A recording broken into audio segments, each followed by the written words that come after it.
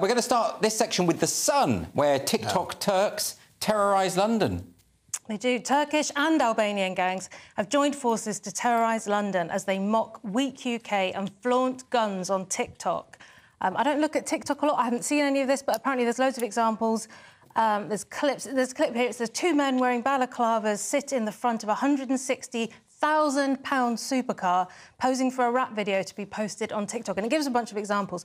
It says, this is the swaggering arrogance born from an emerging alliance between Turkish and Albanian gangs. The idea, Cressida, isn't the idea here that they're saying, you can't deport us, your rules are so lax that we can do whatever we want, we can dance around with guns. I don't know if they are dancing, but it's TikTok, so they probably are.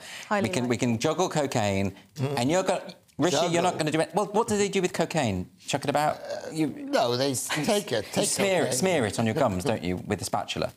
It's something like that. That's one of the options. It's one of the ways to do it. So, Lewis, it is a bit grating, isn't it?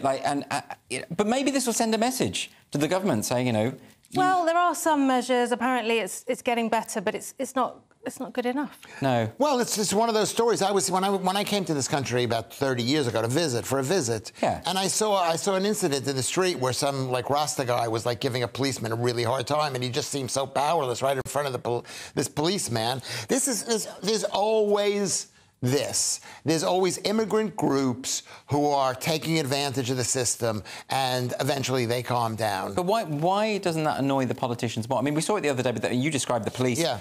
There were those guys on the Winston Churchill statue, or one of the statues in London, setting off fireworks or whatever. The police were just saying, get down, come on, get down. They were just ignoring them. You know, because they don't have guns and they're not willing to kill people. So we need to take on the American approach, which is just to have guns. I think it's terrifying having police with guns, I'll be honest. It is terrifying to have police with guns, but it keeps people...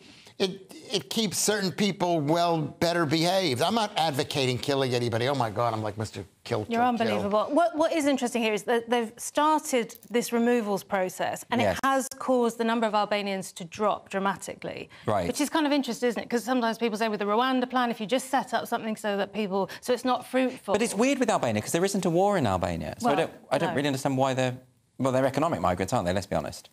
They want to make money off TikTok videos. Yeah, they're all economic. You can do that anywhere.